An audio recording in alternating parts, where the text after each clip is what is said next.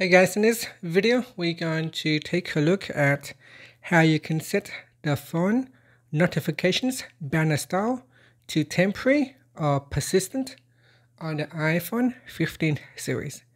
First, let's go back to the home screen by swiping up at the bottom of the screen. And from the home screen, tap on settings. Next, in here, we scroll down and then tap on phone.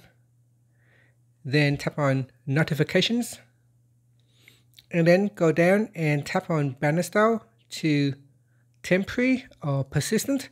So select one of the options.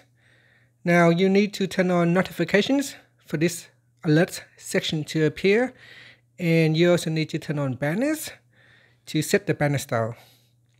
And that's it. After that, you can swipe up to go back to the home screen. Thank you for watching this video. Please like and subscribe to my channel for more videos.